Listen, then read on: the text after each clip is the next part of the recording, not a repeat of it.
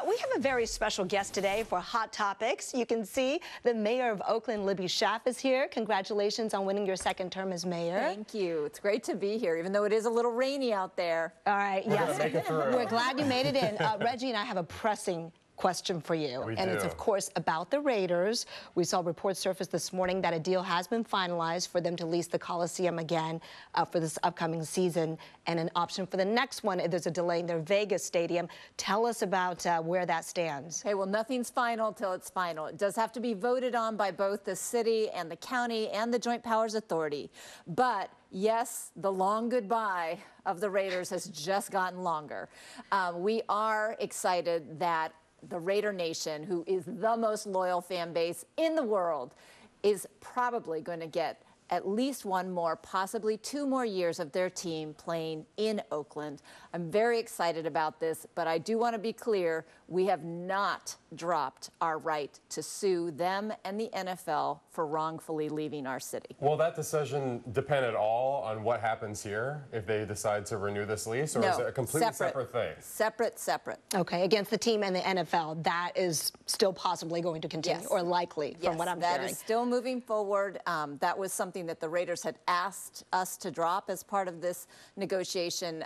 That was not on the table. What are the terms lease, or I should say the lease's terms? Again, nothing is public. It hasn't been voted on, so you're likely to see those terms coming up. But what I can say is I think a lot of people don't realize that for years, the city of Oakland and Alameda County have subsidized the Raiders every time they've played.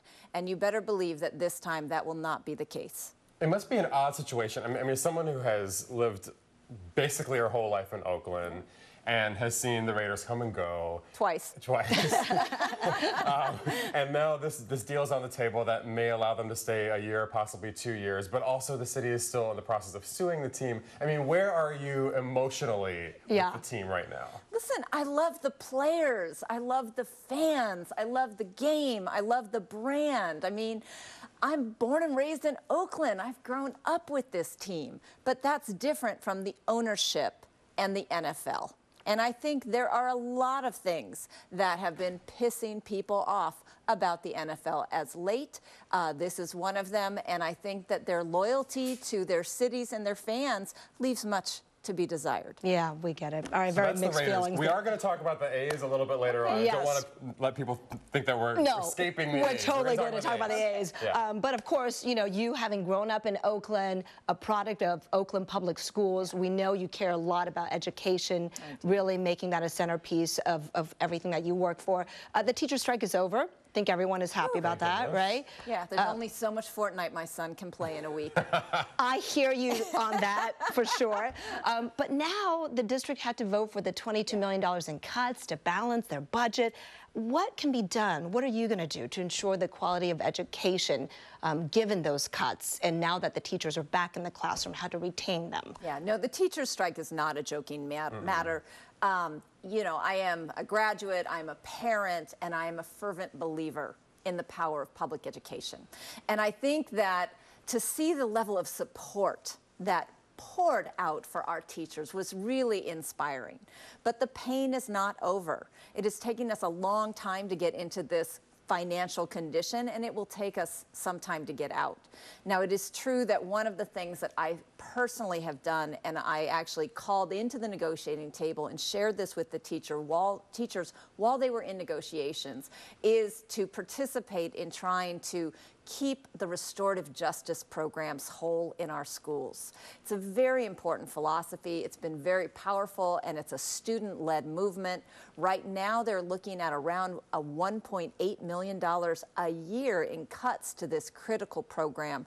I have pledged that at least in my proposed budget, I will put between $600,000 to $1 million, and I'm going to be calling on the county, philanthropy, to match that so that we can make sure that we don't lose our restorative that's good to hear. The city will step in to help meet that part of the budget. All right. But Mary, there structurally seems to be an issue, perhaps not even on the local level, perhaps at a different, higher level, about how schools are funded. I mean, we got through it this time, but obviously some hard cuts are going to have to be made. What are you looking down the road to try and make it so that this this kind of equation that you have to calculate is going to work out? Well, we have to re-examine Prop 13. That's all there is.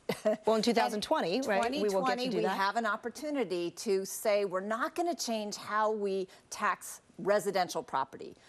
Your grandma, like your family, will be fine. But we need to reassess how commercially and corporate-owned land is treated under our tax code. That is the thing that has really denigrated our ability to fund public education at appropriate levels. That's a fight that we're going to be fighting. And it's similar to, there's a little bit of a court fight going on around the 2/3 requirement.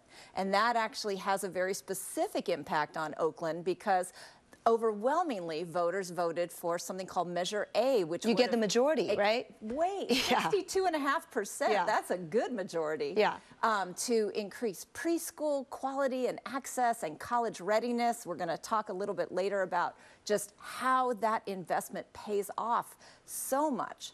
And the courts are now saying that maybe those types of measures only need a majority. And so that's another fight that I think we should be fighting. I believe that government services, when you demonstrate that they pay off, are worth investing in, and the majority of voters should have the power to determine that. One of the issues that has come up during the teacher strike was the fact that so many teachers can't afford to live in Oakland, or if they do, they have absolutely no chance of owning a place in Oakland. I have a feeling we're going to have to talk about this after the break as well, but just quickly, and before we get into a larger discussion, housing is one of the biggest issues that you face. Every mayor in the Bay Area faces that. What's happening right now that's on your plate that is immediate? Well, Oakland has been doing a lot to try and protect people where they are. We've strengthened our renter protections. We have created financial assistance for people that are facing displacement, and it's had a huge impact. Keep Oakland housed in the first 6 months kept more than 500 families from losing their housing. But we have to not only protect our tenants, we have to build more. We have a shortage of housing in the Bay Area. And one thing that we're really seeing in Oakland is we need to restore more funding sources for that protected, subsidized, affordable housing. We lost that when redevelopment was eliminated. We're really paying the price for that. But I'll tell you, Oakland is doing its fair share of building new housing. We have 9,300 units of housing under construction right now. It's literally like 10 times what we've produced. I know you're very proud of that, but you've also been vocal on some other cities maybe not doing its part quite so much to add to the housing stock, right? Is it a Bay Area-wide problem and solution that we're working on together here? Absolutely. When you look at the wonderful economic engine of the Bay Area, we've been adding jobs, but we haven't been adding the housing to house those workers. So many of our low-wage workers have been pushed out to the exurbs, becoming super commuters. We see them on our freeways every morning, and they're exhausted as they try and make ends meet and support their families. Something has got to give. CASA is a proposal that came out of a 1.5-year process from MTC and ABAG. You're going to see a lot of legislation at the state level. And CASA basically means that you have regional leaders working together in the Bay Area. So that you're to add housing stock, right? Yeah. So some of these proposals, even though they're at the state legislature, will apply to just the Bay Area because we have a specific crisis. We're back with Mayor Libby Schaaf. We're giving her an impossible task to go through these next topics in a minute or less. It's like a lightning round. So we're going to start with one of the top issues that people have told you they're interested in, and that is trying to solve the problem of homelessness. You've brought in these tough sheds. These are emergency measures. They're basically the kind of sheds that you would see like a Home Depot outside. They've been converted into temporary living structures. How will you know if that program is successful? Well, I can tell you we already do know it's successful. In its first year, we found that 70% of the people who exited those tough shed cabin communities moved into permanent or transitional housing. 70%. That is a great number. Obviously, people are not required to stay there, so it shows that people do want to heal, get their income back, get into permanent housing, and that this is a great stepping stone to do just that. Are other communities asking you about this? Right. They are. We actually have been asked to write up a playbook on how to stand them up. We've We've gotten some funding from Citibank to do that, and we already know of one in Alameda County outside of Oakland that's in the works right now. So yeah. All right, you got some innovative partnerships with like Kaiser and big companies too, right? Okay, we got to talk about the A's. Everybody's asking us, hey, pretty soon that's going to be the only professional team we have left in this town. So how is that ballpark coming along in terms of the plans? And some people have been talking about the environmental site having some issues with cleanup, or whether that gondola plan is really going to work to take people from BART to the Howard Terminal. Where do you see things right now? Listen, from my perspective, everything is going very well. It's a complicated project. It's on the waterfront, so of course there are going to be environmental concerns. Those are all important. They have to be surfaced and they have to be addressed. Yeah. But the A's have made every indication that they take all these concerns seriously. I mean, just the environmental commitments that they made as part of state legislation that passed last year to give some certainty around the CEQA process was phenomenal. So they have been a great community partner.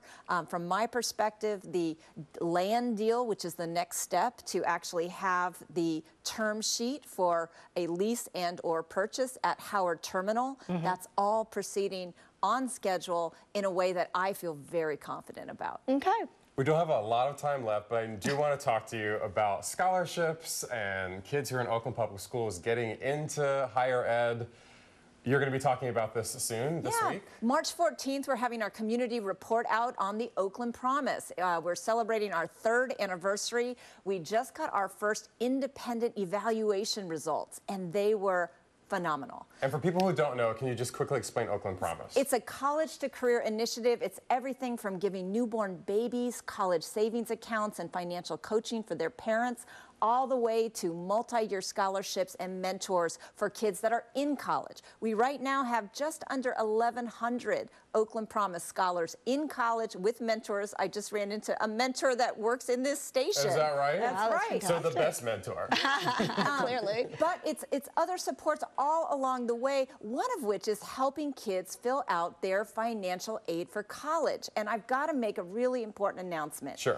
The deadline for the FAFSA completion, that's your financial aid from the state and federal government, the deadline was Saturday. So many kids rely on school resources to complete those papers. And they weren't there. And they weren't there. And so I want everyone to know that our Assembly member, Rob Bonta, is going to be bringing a bill to try and get a 1-week extension. So if you are, especially an Oakland high school senior, still fill out that form. We are trying to get that extension. Don't give up. Fill out that form. Do not walk away from free money. It's for four-year college, for community college, whatever you want to do after high school, we want you to do it. And the Oakland Promise is working all those supports in just our first year. Look, and you listen saw to her. a 14% increase in African Americans enrolling in a four-year college. That's great. That is amazing. Without FAFSA, I would not have gone to college. So please listen to the mayor. She knows of what she speaks. And she sent the message also with Steph Curry, too, last week. They did a video together. So one of the perks of the job, right? Yes. Yes. Well, great. Thank you so much for making the time and joining us today, Mayor Libby Schaaf. Thank you for having me. Come back anytime. All right.